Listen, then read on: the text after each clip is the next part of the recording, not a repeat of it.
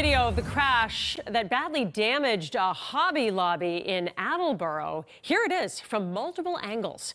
Police say the man behind the wheel in this surveillance video intentionally crashed into the storefront, then spent some time driving around inside. This happened on February 2nd. A building inspector determined the store was still structurally safe, but as you can see, there was a lot of damage done. The driver, who is from Somerville, is facing charges including destruction of property and leaving the scene of a crash after causing property damage.